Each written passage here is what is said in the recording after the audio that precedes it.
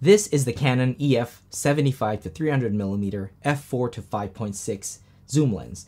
And in my opinion, if you are on a tight budget, this is one of the best lenses that you can buy, because this lens right here not only goes from 75 to 300, but it also works on both APS-C and full frame cameras. Let's talk about it. So the first reason why you should buy this lens is that it has a reach of 75 to 300 millimeters, which is insane considering the size of this thing. And one of the best things about this lens right here is that it does not only limit itself to being used with APS-C cameras, this can be used on full frame. So if you were to mount this on a Canon 6D, which is a Canon DSLR full frame camera, you're gonna get exactly 75 to 300 millimeters. But if you were to mount it on an APS-C, which is one of the best ways that I think I would use it, is you're gonna get an APS-C crop of 1.6, right? So you're gonna get around 75 times 1.6 is around 120 millimeters, and the 300 millimeters is gonna be multiplied by 1.6 as well, which is gonna give you roughly 400 millimeters. So you're gonna get 120 to 450 millimeters of reach, which is insane. And this setup right here doesn't weigh too much because this is a Canon 700D and it's quite lightweight. I actually have a weighing scale right here. We're gonna weigh this whole setup. Canon 700D plus the Canon 75 to 300 millimeters weighs only 1.50 kilos. And if I were to weigh this ginormous Canon 6D plus Tamron 70 to 200, so this whole setup weighs 1.9 kilos. That's insane. This is super heavy. And my current go-to setup, if I were to use telephoto lenses for events, is my A7 IV plus the Tamron 70 to 180. And this weighs about 1.4 kilos. So again, 1.50 kilos, almost 2 kilos, and 1.4 kilos. So imagine this, you got a very long reach for only half the weight of this full frame setup right here. So again, this lens right here is compatible with an APS-C camera like my Canon 700D, and it can also be attached or mounted onto a Canon 6D without having the vignette circle that you get when you use APS-C lenses on full frame cameras. So this lens right here is fully compatible with Canon full frame cameras. So I don't know how to stress this enough, but I really love the weight and the size of the Canon 75 to 300 millimeters.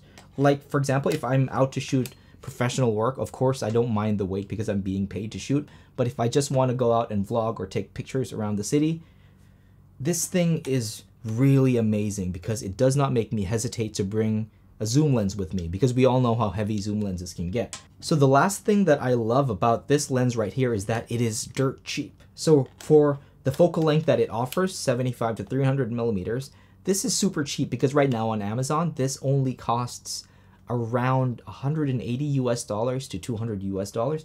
And that is an insane deal considering just the reach that it can reach, if you know what I mean. 75 to 300 on a full frame is already astounding, but you use it with an APS-C, you get 120 millimeters to 450. And that is, I just don't know how to stress it enough. This is really a good lens to walk around with if you want to take photos of birds, of people from afar. Of course, don't do that. That's called stalking. But yeah, you get what I mean. This thing is a masterpiece. Okay, so let's talk about the cons that I found when using the 75 to 300 millimeters, be it used on an APS-C or full frame body. And the first one is definitely the variable aperture. Not only the variable aperture, but just the low f-stop, because this only goes from f4 to f5.6. So if you're planning to shoot at nighttime in low light, this lens is definitely not going to be the lens that you're going to be bringing out. For that kind of shooting, I suggest you use like a nifty 50, which is still cheap, but has a aperture of f1.8, which is going to be a lot better than 4.5 to 5.6 when shooting in low light. And the second one is kind of like a middle ground for me, because I love it being lightweight, but at the same time, it means that this thing, in order to maintain its lightweightness, you have to compromise on the build quality, right? So the only thing that's metal on this thing is just the lens mount over here, which is metal, and everything else is plastic, which I don't really care because, again, I love lenses that are lightweight, so I don't really care about the build quality. I'll choose the lightweightness of this lens over build quality of any other lens any day. And probably the most painful pill to swallow regarding the 75 to 300 is that it has no IS, or image stabilization, which is kind of difficult if you are shooting all the way to 300 millimeters because it's going to be a little bit shaky. For that, if you had IS, it would be easier to get like a faster shutter speed plus holding the camera in this position without over vibrating the whole setup. But again, that's not a deal breaker for me. If you are in a scenario like that where you have to be very precise with where you're focusing or what you're photographing, just use a tripod. But if you are skilled enough or you've been shooting for a long time, I think you can handle this lens without worrying too much about not having image stabilization.